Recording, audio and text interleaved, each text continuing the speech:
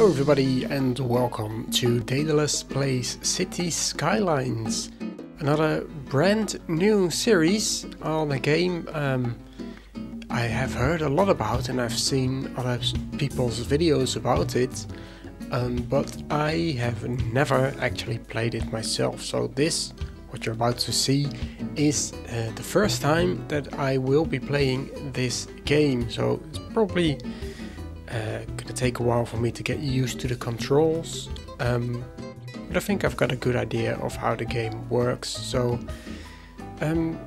let's go ahead and start a new game. And this is a complete vanilla install.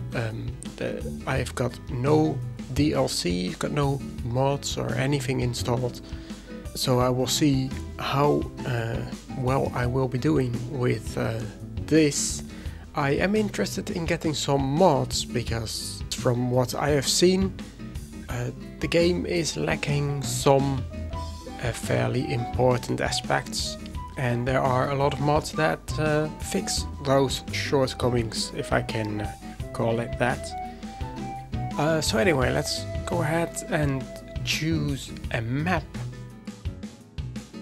And I don't really know what sort of map I'll be looking for. I think this could be interesting. Got some nice rivers going through the terrain. The city name is randomly chosen. Springdale or Lakewood. Springdale again, West Valley. I don't know, I might change this at some point. I probably want to change all the district names as well when I build them, but for now let's just go ahead with what the game gives me. So yeah, I think this is a good map to start on.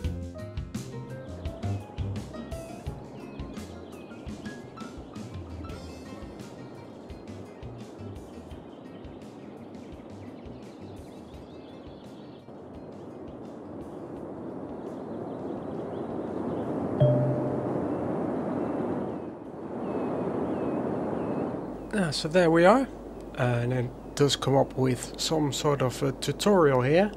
So let's see what it says. Let's start by building some roads and zoning the areas next to them. Buildings will spawn on the zoned areas, and you will unlock new city services and buildings as your city grows. For help, click on the question mark button. It will provide you with information regarding the menu of view you have open. Right, build roads to expand your city. Select the road type and draw a road by selecting a start and end point for the road with the primary mouse button. Stop drawing a road by clicking the secondary mouse button. Okay, well that's easy enough. Roads need to be built to provide zones for buildings and city services. Larger roads allow faster travel and greater amounts of traffic. Roads with decoration produce less noise pollution. Yeah, I've seen that. So if you've got a lot of trees next to your roads, it will sort of block noise pollution, if I understand correctly. Use page up and page down to build elevated roads or tunnels. Draw a road over water to build a bridge. To change the road's type, try the upgrading tool. Choose a road type and click on an existing road. Click on a one-way road with secondary mouse button to change its direction. Use upgrade tool to fix destroyed roads.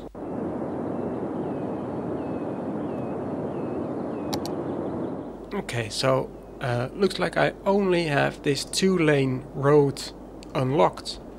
So let's try and connect them up to these highways here.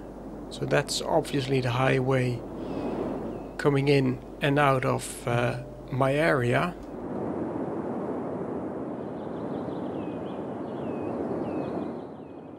And this is where I can start building my city.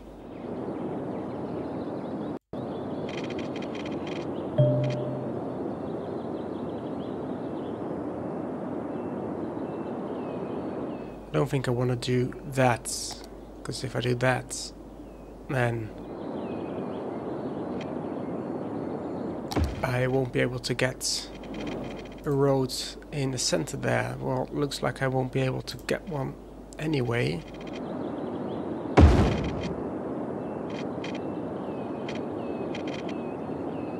Oh, so that's a bit odd. Let's try that again. Oh, actually, I do have one-way roads available. So maybe if I do that with a curved road to like there. Oh, no, that doesn't work.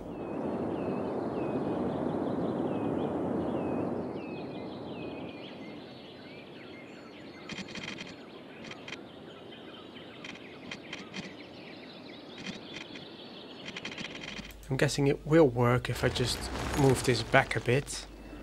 Get this one-way road here.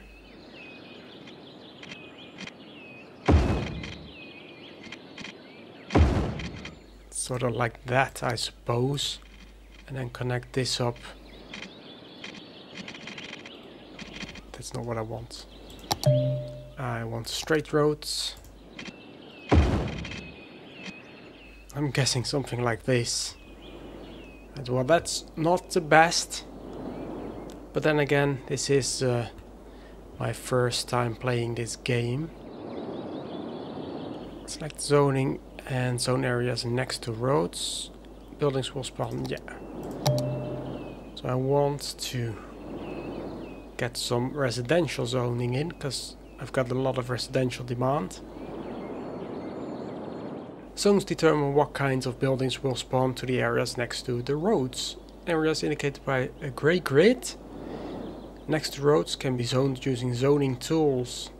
There are 4 different tools for zoning: fill, marquee and small and large brush. Zone an area by clicking the primary mouse button on it. Hold down the button to adjust the square marquee size. Continuously paint with a brush. Residential zones provide housing for the citizens. Commercial zones offer shopping and leisure opportunities for the citizens and tourists. Industry and office zones provide jobs for the citizens and produce goods for the commercial zones to sell. Okay, so that's fairly obvious. Well, I want all these areas to have residential houses. This does make me wonder, don't I need electricity and water supply and all of that good stuff? Game is not telling me that, at least not in like a tutorial sense. But it does look like they are building in this area now. And in case you can't tell, I do have a day and night cycle enabled. I don't know if I keep that because it's fairly difficult to build like this. But then I don't really care at the moment. Right, so these people aren't very happy. The info window shows what's going on with selected building. Find out. You can see information about the residents or workers in the building. Find out how close to leveling up the building is and what is required by holding your cursor over the greenhouse icon.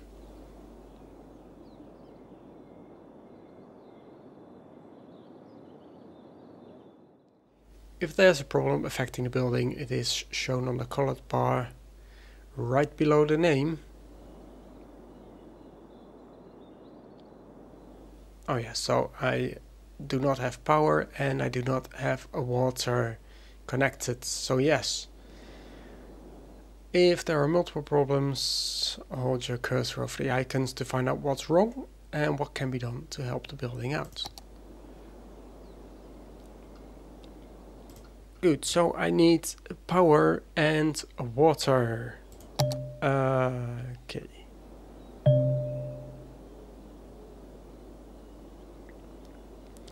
So, Electricity. Power plants produce electricity for all your modern cities' needs.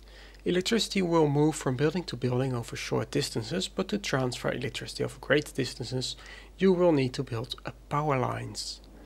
When placing power lines, you can see the reach of electricity around the buildings as a light blue area. Connect these areas with power lines to move electricity between them. Power plants produce ground and or noise pollution. When placing a power plant, the circular area around it tells you how far the pollution spreads. Okay, so what sort of power plants do I have? I've got wind turbines. I'm guessing it really depends where I place them. I assume like higher up hills they will get some more power, but those hills are outside the city limits. So let's see if I can zoom out a bit and see what I've got available to build this on.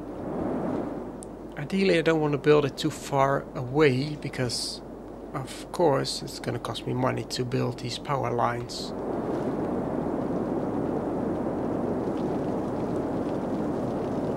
So it looks like I can get about 6 megawatts, 7 in some areas here. And even 8 across the river. But I don't really want to go across the river just yet. So let's just build a couple of wind turbines here in the 7 megawatts zones.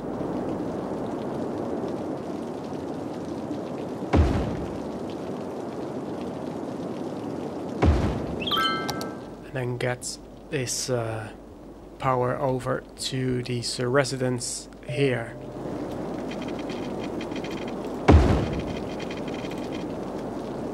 Alright, so now they should no longer need electricity, but they are not getting any water. So that will be the next thing on the list.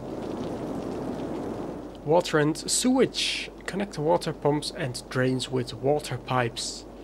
Draw the water pipes under your city to provide buildings with a water and a sewer system. Note that the water pumps and drains need electricity to work. Water tanks store excess water and supply the city automatically when demand exceeds production. Make sure your water pumps are located a safe distance away from any drain pipes to prevent people from using contaminated water. During the winter, heating is required. Upgraded water pipes carry heat to buildings. That doesn't apply to me because I don't have the Snowfall DLC. So I don't get any winter, and I'm assuming people will not get cold at all. So let's go ahead and build some water pumping stations. Yes, so the flow of the river is this direction. So actually, building these wind turbines here was not a bad idea, because I'm guessing that these water pumps now already have power if I place them here. I probably won't need a lot of pumps. But I'll build them anyway, just in case. Let's say just to future-proof.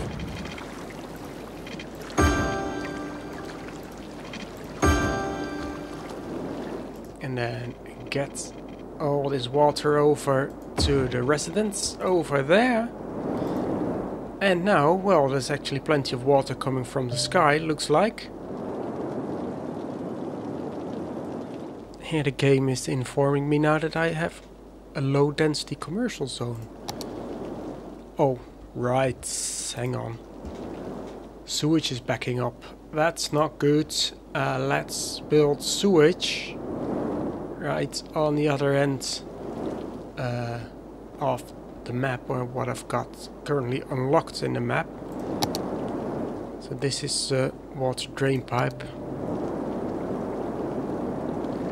Yeah, let's just build that here.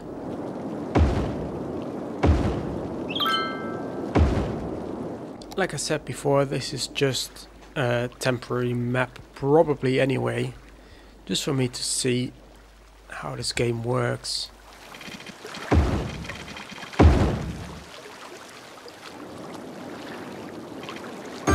And to get used to it.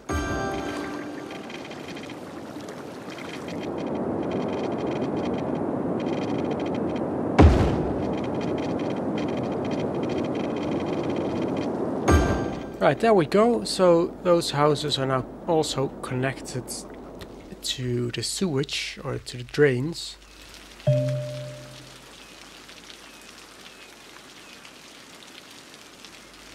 Yeah, there it goes. So now there is demand for commercial and industrial. Quite a lot of industrial, really. So what I'll do, I'll go ahead and continue on this road.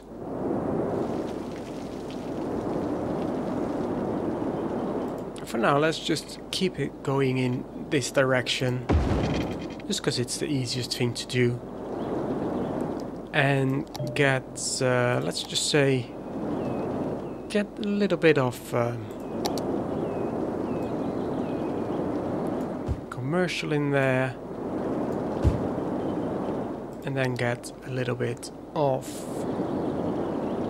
industrial in there. Let's leave a bit more of a gap there, so there's not a lot of pollution coming from the industrial zones over to the residential areas. Let's see if they start building these new zones now.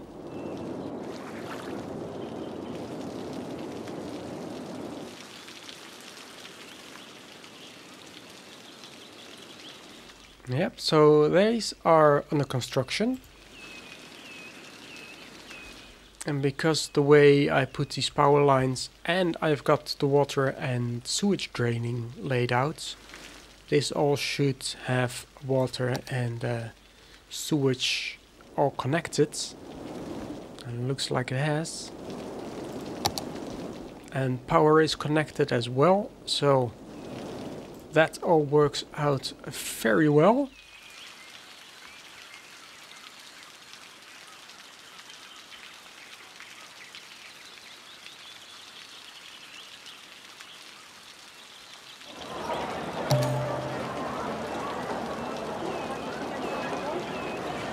Let's see, I've got this economy tab open now, so I've got income and expenses. Looks like I spend a lot on water. And I don't really get a lot of income. Looks like. So what I might need to do is just lower the budget for water quite a bit. I've probably got way too much water capacity anyway. Let's see, I think I can, yeah. Water availability is way up there, same with sewage treatment, so for now I've got too much of that. So my guess is I can lower down my expenses on water quite a bit. Maybe I can...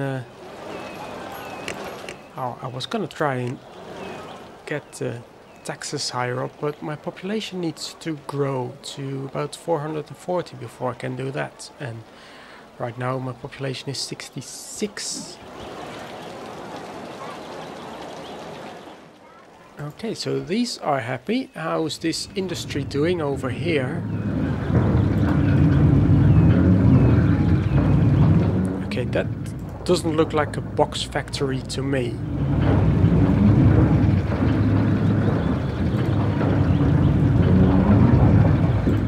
Maybe part of a box factory, but then, oh yeah, so it will be part of that box factory. And this is Frank's fish stick factory, and they are quite happy as well. Ah, now they are starting to get some sewage problems. Right. That has gone down quite a bit. Let's see, maybe I should just add a few more. Ah, that's the problem. Sewage hasn't got any power, so I will need to bring this power down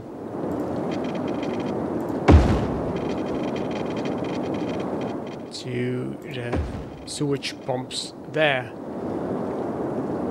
So I'm hoping that will sort out this sewage issue.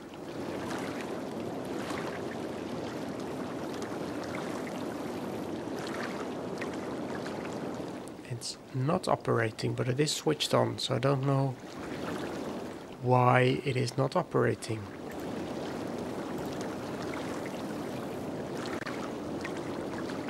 Is it just that it takes a little bit for it to get going? They're not complaining about sewage now, and this has gone up even more.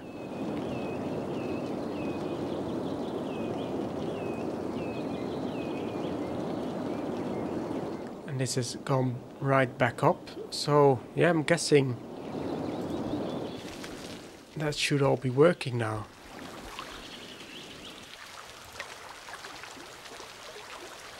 And no, I still don't see anything coming out of here. Right, let's just go ahead and build some more houses, because people seem to want to build more residentials. So let's give them that opportunity. And actually, while I do that, I might as well expand out, let's say this way. Okay, not there then. How about here? Right, yeah, so that will work. Okay, it's a little bit too far, but that'll be fine.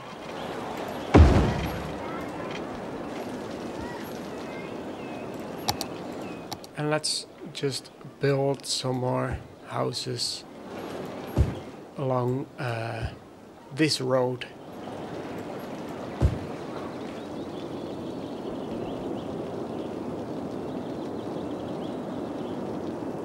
And then hopefully commercial and industrial demand will also rise again, so I can continue this road up here and build more of that. Actually, let's just put down that road already, and I might as well go ahead and zone this in, just so it's there whenever they're ready to start building.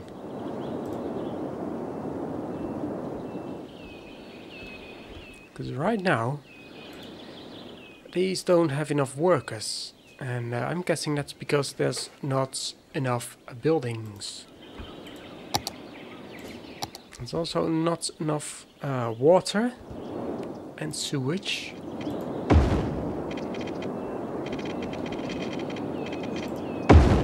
So let's do that. And all these people will be happy. Well, not quite happy, but I mean, they've only just moved in, so...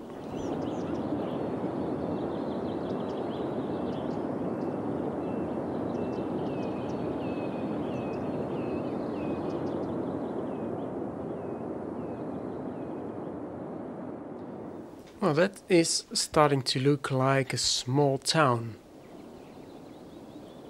And it's probably by no means perfect. So anyway, that's it for this first video of Daedalus Plays Cities Skylines. Yeah, I'm definitely getting used to the controls of this game. and the mechanics. And I will continue playing on this map, but this is still a map I'm using to just get to know the game and see how it works. So if you've got any tips or information or feedback you want to give me, do leave your comments down below, and I hope you've enjoyed. If you did, do like, subscribe and share this video with your friends. Thanks for watching, and I will see you again next time.